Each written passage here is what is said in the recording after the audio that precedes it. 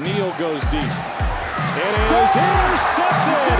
It's the freshman, Derek Stingley Jr. Hey everybody, Dave Archer here, talking about some positions that could affect the Falcons in the draft early on. Let's take a look at the corners. We know we've got a great one. It looks like emerging in A.J. Terrell on one side. Who can you put on the other side to match that athleticism and playability? There's some guys in this draft that certainly fit the bill. Let's start with Ahmad Sauce Gardner, the kid out of Cincinnati. He's 6'3", 190 pounds. This guy loves to play physical, likes to get up in your face. He's an experienced player. This guy was an outstanding player in the AAC. It was the AAC Player of the Year defensively, did an outstanding job there. 159 pass attempts against Gardner, no touchdowns. He's not allowing anybody to get in the end zone. Now, he gets kind of grabby downfield sometimes. We know that the flags are willing to come out there, but he does a good job of getting after people physically, and it stays with it throughout the route. He's got tremendous size at 6'3".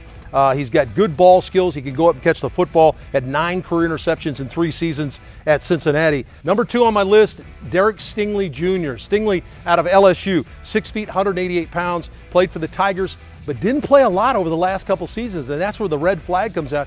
Where is he as far as his injury standpoint? He had a pro day about 2 weeks ago, ran 4.37 in the 40 and had a 38-inch vertical. So this is a guy athletically certainly fits the bill. He's extremely fluid athlete. Now, by that I mean getting out of his back pedal, turning his hips and running.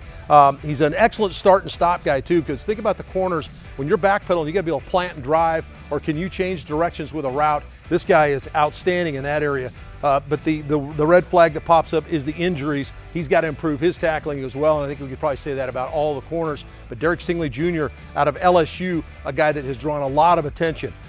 Trent McDuffie out of Washington. He's 5'11", 193, so not the gigantic size player, but a guy that's very solid. And this is a dude that's very versatile. You could put McDuffie in the slot, you could put him at corner, and I think that adds to his draft value, his ability to play all over the field. But his willingness to come in the slot, he's very aware of what's going on from a route complex standpoint too. That's understanding if one guy goes out, he's looking for inside breaking routes or double outside breaking routes. He has a really good feel for that kind of stuff. Got good short area quickness too, and if you play in the slot, that's something you got to have, because receivers have two-way goes. They can go in, out. You don't see that outside as much. Obviously, they got to break to the inside. You can use the boundary to protect yourself, but in the slot, you have to be able to have that two-way go, and he's got excellent quickness in that area. Now, he did play in a heavy zone scheme, so how much does that weight him down as far as being able to play man coverage in the National Football League? I don't think it's that big a deal based on his quickness and his ability to change direction and plant and get after you. So don't worry about Trent McDuffie there. I think the kid is going to be an outstanding player. Andrew Booth Jr., the junior out of Clemson, 6 feet, 194. I mean, when you begin to look at this kid, you might be able to just look at A.J. Terrell. He has a similar type of fiery competitiveness about him. He loves to get up in your face. He'll hit you. That's kind of rare for a corner. Corner want to come up and hit you. Think about A.J. Terrell last year and some of the slobber knockers he landed at the corner spot. Similar situation here for Andrew Booth, as a guy that likes to play physical. Now, his experience wanes a little bit. He didn't play all through his 3 years there, and he also guesses sometimes, and I guess corners have to have that knack in him. We saw that from a number of corners that have been good in this league. He guesses a little bit, gets him in trouble. And my last guy, Roger McCreary.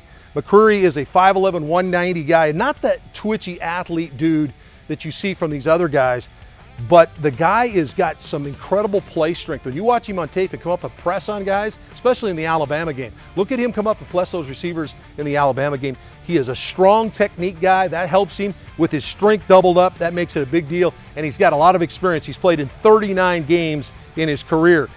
He lacks the big speed that you like in a corner, kind of that makeup speed, and he does have a little bit shorter arms. With these big receivers nowadays, that could be a problem as well. So there's 5 guys for you that I think will play prominent in the draft, especially early on. This is not a deep class of corners, but the guys at the top are guys that are going to come in and start right away.